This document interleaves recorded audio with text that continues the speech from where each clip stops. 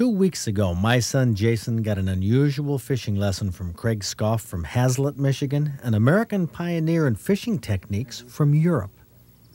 You're rigged up with what looks like a conventional fishing rod, one like we used up in Canada. Right, Jace? Right. But what is this nonsense on here? Okay, what this really makes a difference is the sensitivity. All right, this isn't a very small line. This is a rig I would use to teach kids, let's say in America, because it's rigged with about a 6 or 4 pound line.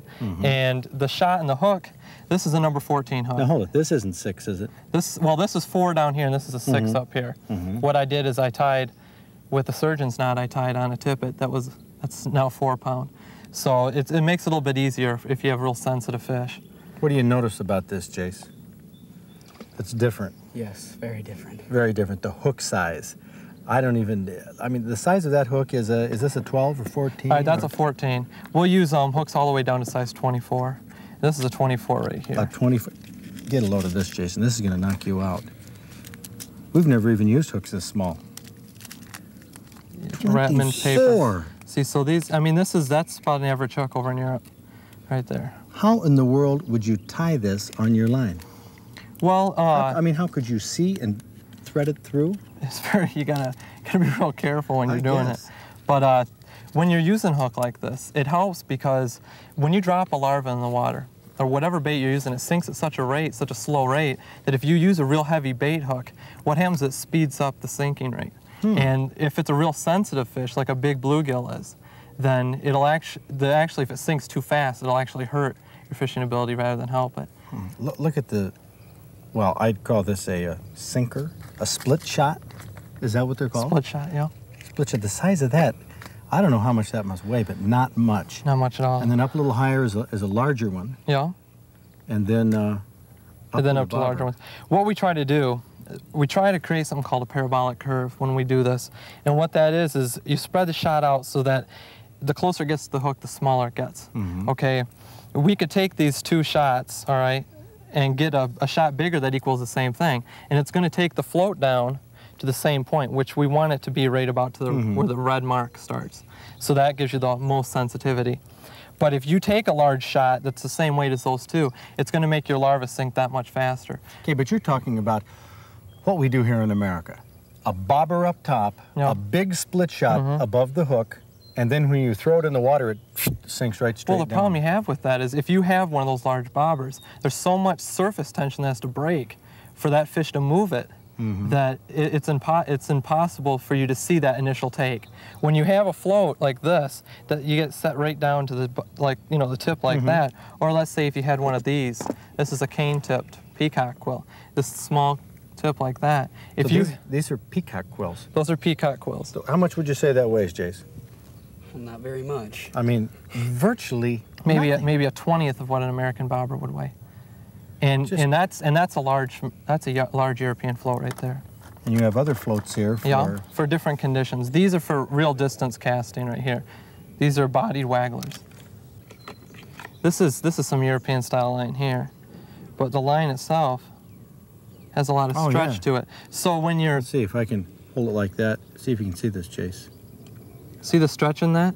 So if you do get a big fish that takes you can't really tell the difference between a big fish and a small fish taking it because it's so light generally. But let's say they do take it.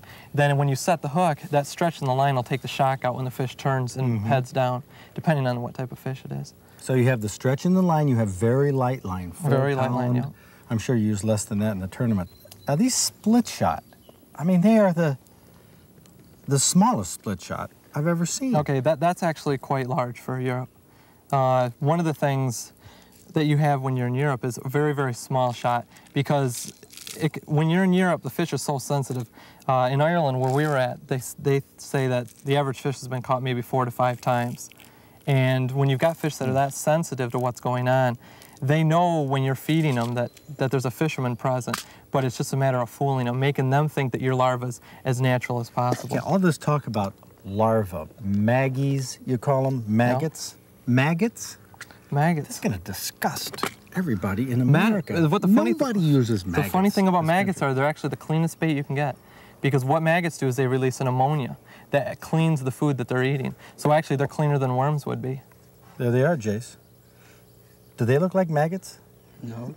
They don't. This is kind of festive. There's a lot of different colors of them. They color them by feeding them on chicken meat that's injected with a dye, and that stains their inside and turns them different colors. Now these maggies, as they're affectionately called in England, are the main type of bait you use in the tournament fishing? Different sizes, different colors, yeah.